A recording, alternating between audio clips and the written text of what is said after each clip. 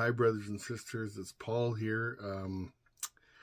I wanted to get this message out before the light where I live goes out. I'm so happy to give you this message. I'm even celebrating with a McDonald's chocolate shake. That's how good this message is. So let me set it up real quick. The last video that I put out, I had a couple of brothers and sisters that sent me. They didn't know they did, but 3 or 4 people sent me a video of another sister in Christ, and it was an answer to one of my prayers. So it was such a beautiful message without any of these people knowing that it was an answer to one of my prayers. I took it to prayer for discernment reasons, and I asked God, I said, as much as I love hearing other people's beautiful dreams or visions, I don't take them at face value unless God tells me it's true.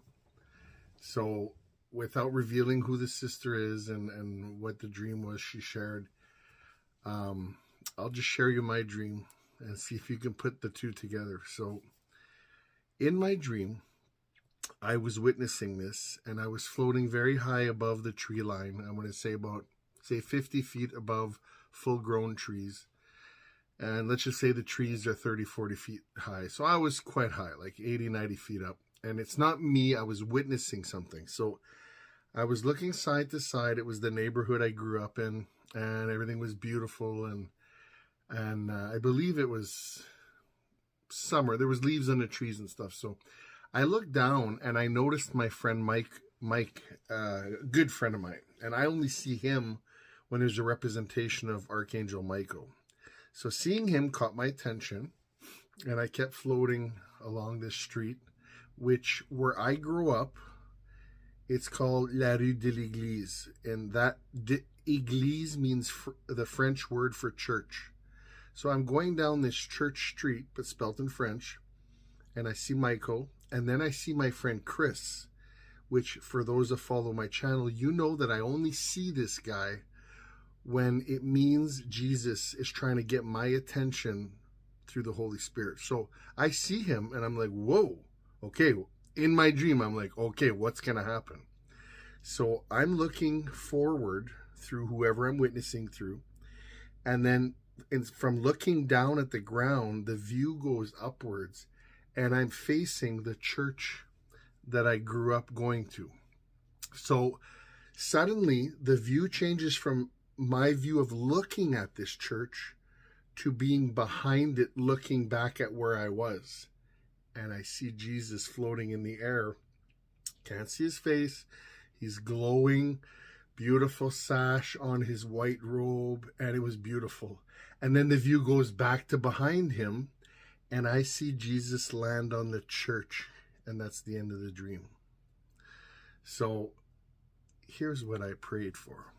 I said, God, many of us, men and women, brothers and sisters, are feeling very weak now. Please, and I was asking for myself. This is actually something I normally wouldn't have shared this, because this was an answer to my prayers. But I know now, because I saw my confirmation card today at a very strange place. I never should have seen it.